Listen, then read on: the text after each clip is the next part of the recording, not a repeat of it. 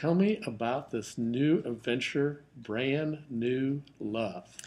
Well, the company is called Siren, and I love the double meaning of the word siren as a irresistible call to sustainability as well as the alarm of climate change.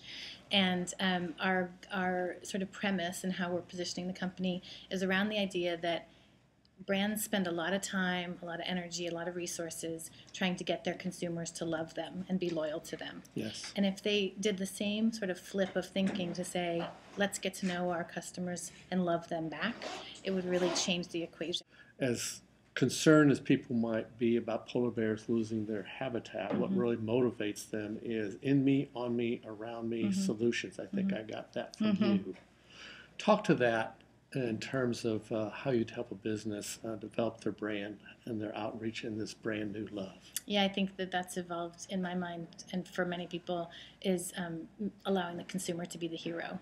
So when the consumer gets to actually participate in a brand and feel like they have actually accomplished something, which is not usually saving a polar bear, it's doing something better for your kids or doing something better for your own body, then you feel more positive and more optimistic about the brand experience you're having.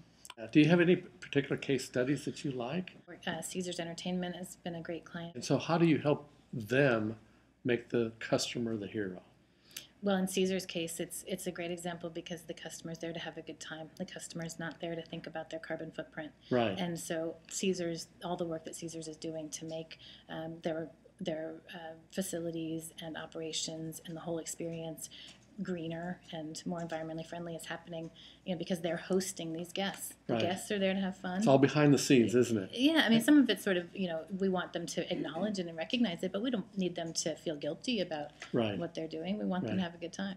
Any other best practices that you might want to bring forward in terms of how to help a business sell more? Sell more. That's such a tricky question, isn't it? Because sometimes we want a business to sell less. Good point.